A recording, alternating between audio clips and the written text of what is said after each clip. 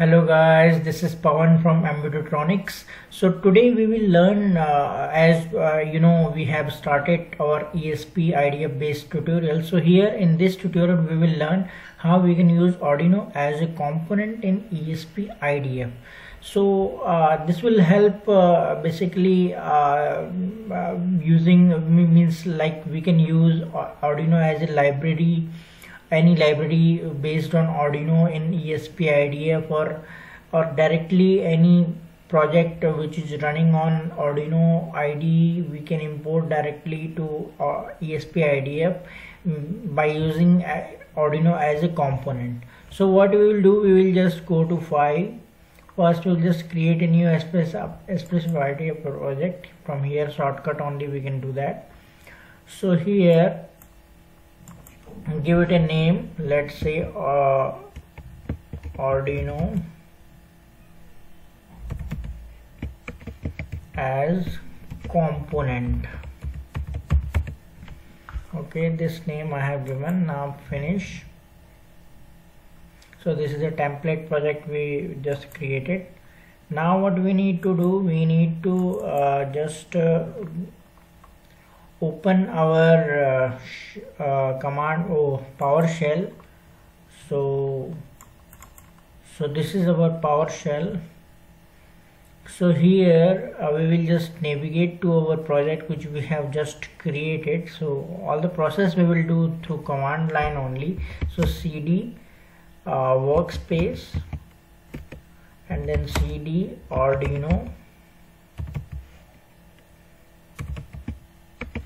as component. Okay, so here we have the list of commands. If I'll just open my notepad, so here are some list of commands. So first of all we need to create components folder inside our directory. So what I'll do is copy and paste here. So here components project folder is created. Now we will just do cd components. We will move to that directory. So this way, cd components, and now we need to clone the Arduino ESP32 the whole Git repository. So and we will give it a name Arduino. So what we'll do, we'll just click here and we'll run this. So cloning into Arduino, and this will take a while. Might be this will take around near about 3 to 4 minutes. So okay, for the time being I'll just pause the video and let it be completed first, and then we will jump to another commands and we'll see how we can do some other stuffs on that. So okay, let's pause the video for a while. Okay, so it is about to finish resolving deltas and updating files. So after that it will all the dependencies as a component that will just put on this folder components. And okay, so now we will just move to our another command. We will just move to Arduino folder. So we will just cd Arduino, cd means change directory, so Arduino, and then git submodule update init recursive. So this command we will give, and then we need to give one more command. We need to just back to our project folder, and we need to run last this command just to check whether we succeed or not. So idf.py menu config. So it will just give us show us the blue screen where we can configure the Arduino configuration. So let's see this thing.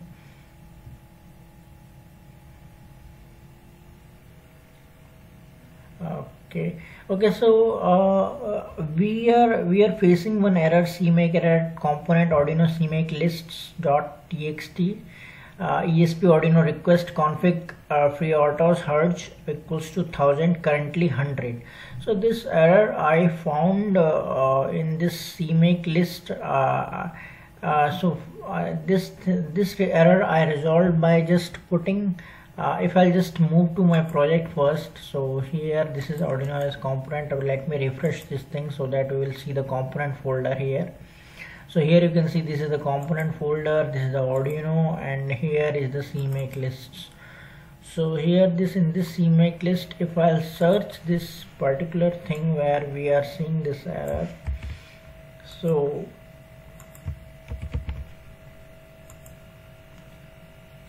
this in this configure free autos hertz equal 1000. So here in this error it is saying currently 100. So currently 100 means when I just change this value to 100, so I found this error just got resolved. So I'll just do that thing, 100.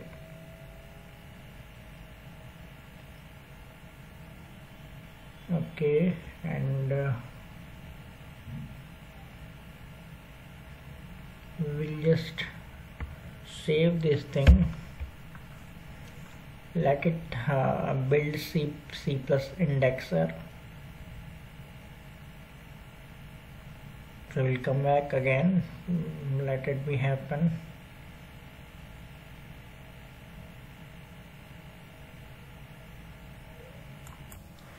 Okay, so now as I changed from 1000 to 100 this value, now if I'll just run this command, then I will just get the configuration.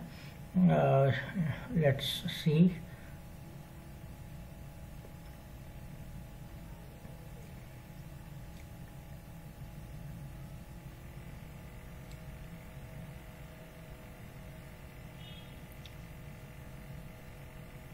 So here you can see SDK tool configuration, build tab, application manager, and here we have the Arduino configuration. So here in this case, if you want the traditional Arduino setup and loop kind of thing, then you have to select this thing by just entering or ticking this thing. So auto start Arduino and setup and loop on boot, it will be start. Otherwise you can just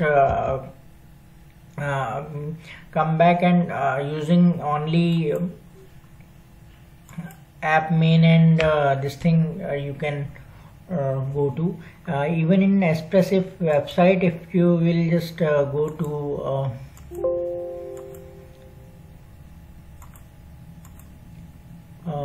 if I'll search Arduino as a component in ESP IDF, so here in this case they have given one example. So either you can choose this thing.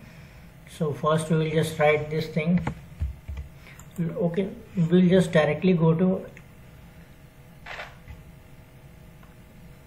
ESP IDF app main using this. So before using this app main thing in Arduino component as a component, you have to use extern C so that it will use as a .cpp file. So here I'll just copy this and I'll just paste it here, and what I'll do, I'll just rename this main.c to main.cpp.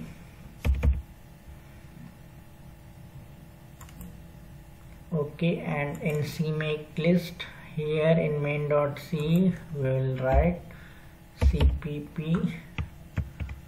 So now if I'll just build from here itself,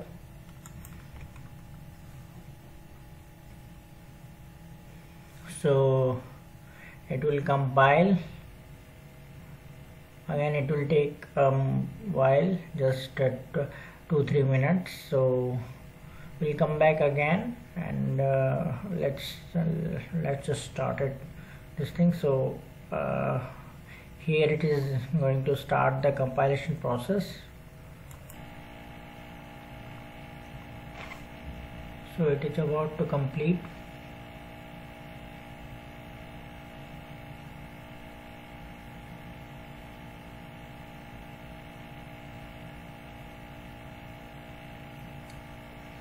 So here is our main.cpp. Here you can see all the errors and anything we are not seeing now. So I'll just connect my board and we'll see it will print serial println loop to this. So let's just connect as my ESP32.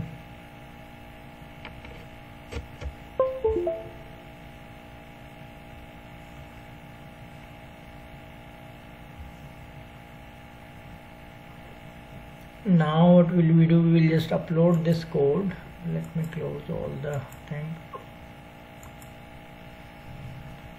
So let's complete this CC++ indexer first, then we'll upload this.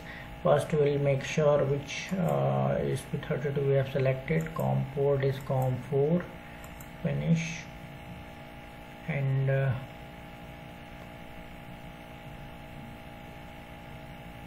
from here we will just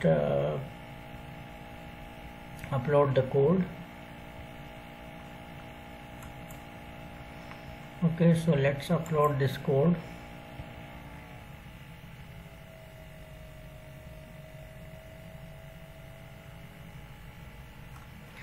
We'll press the boot button.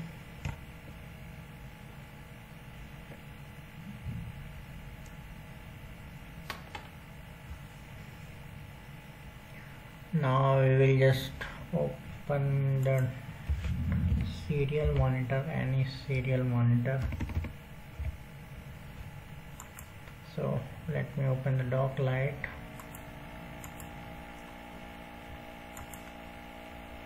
So here you can see it's printing loop, as you have printed loop here in this case. So so in this way you can use Arduino as a component. So I hope you like this tutorial. If you have any doubt regarding this, just feel free to comment us below. So thank you guys, thank you very much.